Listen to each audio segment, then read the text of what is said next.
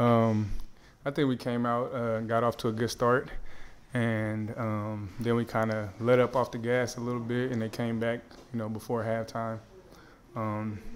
Just think we need to tweak it a little bit and play a little bit more aggressive on the defensive end, in Israeli League and Euro League, and I think we can only go up from here. Okay, thank you. Question to DJ? Are you comfortable with the fact that you're playing as a point guard?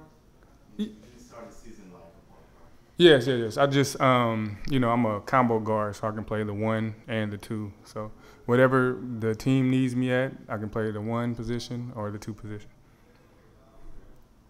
I want to ask about the next games.